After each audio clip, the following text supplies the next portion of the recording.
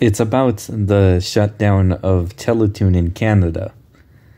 So last year on March 27th, Teletoon is changed into Cartoon Network in Canada.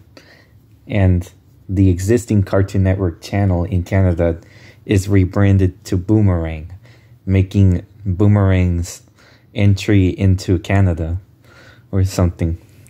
So the reason being for the change from Teletoon to Cartoon Network is that they have shows acquired from the American Cartoon Network channel, such as Craig of the Creek and other shows like that. Yeah. And the channel Teletoon had some original programs and stuff, which is the reason why that Teletoon is changed to Cartoon Network in Canada, even though I don't live in Canada. I live in America, though. Yeah, I kind of miss Teletoon so much, but I honestly like the new change of the channel.